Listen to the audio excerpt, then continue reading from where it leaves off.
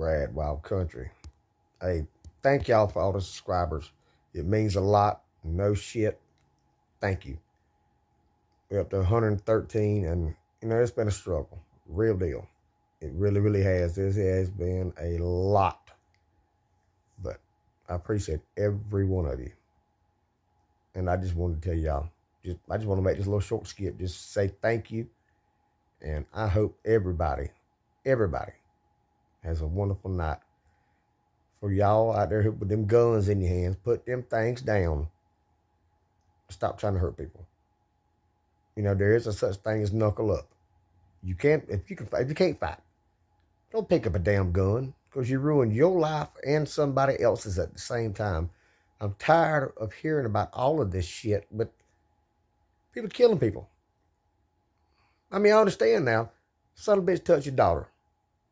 Blow the fucking back of his brains out on his damn car. Sink the car in the creek with him in the motherfucker.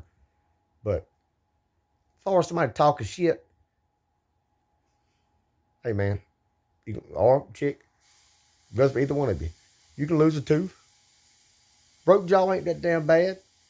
Broke rib sucks, but it will heal.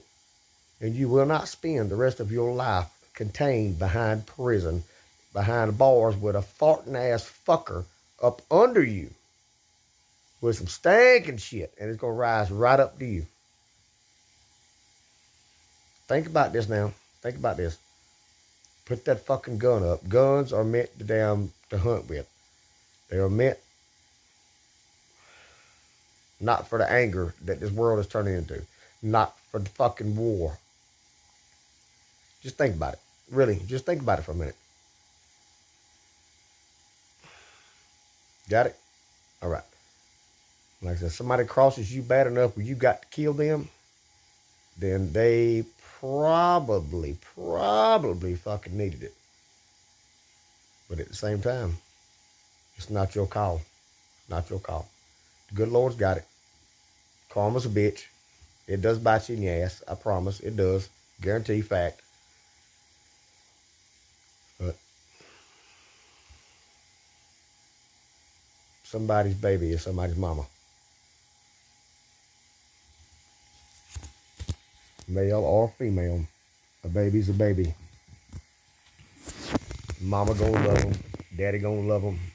You're gonna lose your life when they lost theirs. Police smart now. They smart. They know what the fuck is going on. They're gonna track you. They're gonna trace you. And you're done. You're through. It's over with. You're not getting away. You're not fucking getting away with it. It's just not gonna happen. Fight. Put your hands on the motherfucker. Swell them up. If you get your ass whooped, fine, do it again. What's the worst that can happen that way? Assault and battery? You get a whole bunch of them motherfuckers before you can go to prison. So, think about it. Think about it. Think about it. Think about it. Think about it. Scratch your head a little bit. Think. That pistol, when that fucking pop fired, blood flies. Game on. They're not going to stop looking. It ain't like the old days when they put you on a fucking milk carton. Have you seen this person? It's not like that no more.